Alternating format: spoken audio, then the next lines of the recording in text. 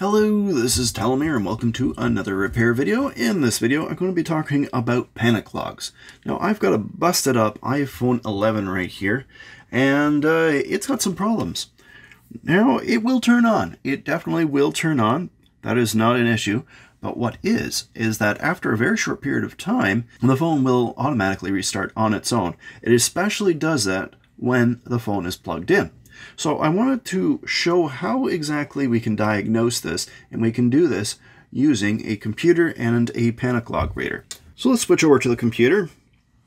And here we have a program that's called iDevice Panic Log Analyzer. I'll put a link in the video description on where you can download this, but I'm just going to be connecting up the phone right now. And I can't really show the issue itself happening. You're going to have a message that pops up on the screen. It's going to ask about whether or not you want to trust this computer. You just tap yes or tap trust on the phone and it'll go through. Now at this moment you're going to see this pop up, the iPhone, the serial number, the hardware model, etc., and also the iOS model. I'm going to click on read logs.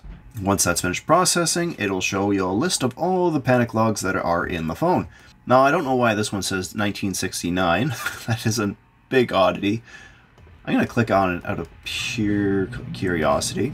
It's pretty much what I was expecting for all these logs. I've looked at this already earlier, but basically I'm wondering, why is this phone not acting right? Well, you check the panic logs and you find out what exactly is happening. Well, it gives you a whole bunch of information about what is its possible issues. It suggests charging port flex, power button flex, or NAND. You don't want it to be NAND. If it's NAND, that phone is probably going to be dead. Now, what just happened here? It just disconnected. Why? Well, switching back to me, the phone has just crashed. It has crashed. So I got to turn the phone back on and get back into that log. So in this occasion, we can look at the back of this phone. And do we see any damage around where the power button is? No. It's I mean, it's a little cracked, but no, it's not damaged. How about the bottom? Well, as you can clearly see, there's some definite open spots right around here where the charge port ribbon cable is. So we can clearly see that there must be a problem with that. So I am going to be doing that in another video where I replace that ribbon cable for the charge port.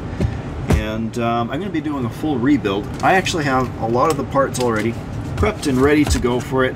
It is just sitting there waiting on my desk for me to start getting into it. So if this video was helpful for you guys, I really appreciate a like, and if you want to see more of my stuff, subscribe. We'll see you guys all in another video. Bye!